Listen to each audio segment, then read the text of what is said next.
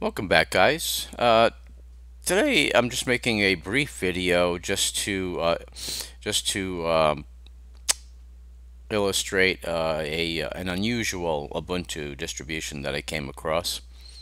Now, it is called DuZeru, D-U-Z-E-R-U.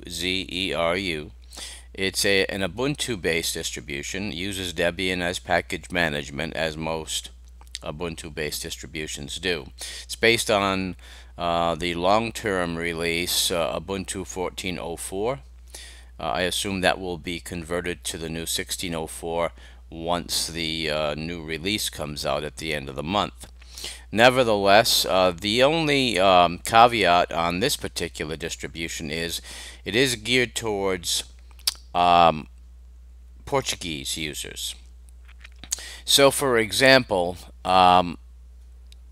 they have a YouTube channel, and it is, as you can see, geared towards Portuguese users. When you do the install, everything is in Portuguese. It's pretty easy to follow along.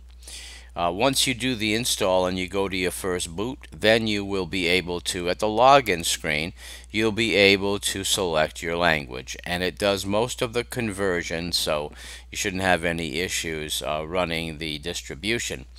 Now, it is available on SourceForge. As you can see, it's an easy download. It does use the XFCE desktop environment. It doesn't come with a whole lot of software out of the box, but I was able to install a lot of what I usually do. You can see down in the system tray I have Clipit, pSensor, Redshift, Synapse, everything installed easily. I went ahead and installed OBS for recording this video, and everything's running fine, no issues at all. Comes with some nice wallpapers. As I said, it's not heavily loaded down with applications. Now, as you can see, some of them are still kind of in the Portuguese mode. I did use the additional drivers function to add my Broadcom and my NVIDIA with no problems at all. For multimedia, I downloaded OpenShot, SM Player, OBS Studio. Let's see, I downloaded Chrome. Firefox comes as standard out of the box. As you can see, there's not much in the way of graphics. Office. I'm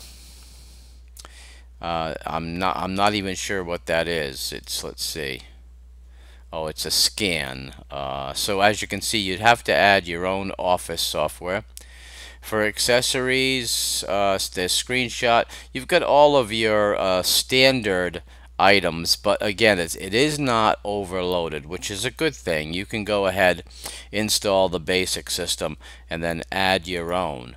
Now, it does have an interesting feature. If you look in the bottom right, this little diamond icon, this appears to be Slingscold, although I can't find a reference to that name at all. But as you can see, it's a listing of all of your applications that are installed. Very easy. You can search in the box up top, and it will bring up the item for you. And then you just hit escape to get out of it.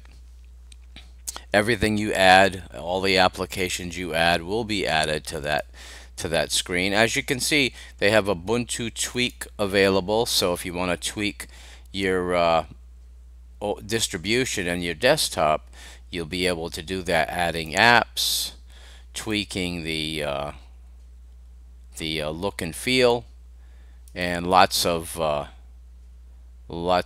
utility packages. It's the typical Ubuntu tweak.